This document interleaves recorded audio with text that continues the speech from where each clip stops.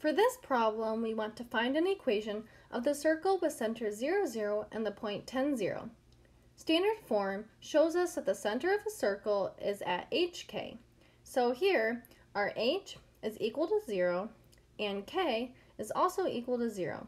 The radius is equal to the change in x from the center 0, 0 and the given point 10, 0. This means that the radius is equal to 10 minus 0, which is equal to 10. Now that we have the center and the radius, we can write the equation as x minus 0 squared plus y minus 0 squared equals 10 squared. This can be simplified as x squared plus y squared equals 100. And this is the final answer.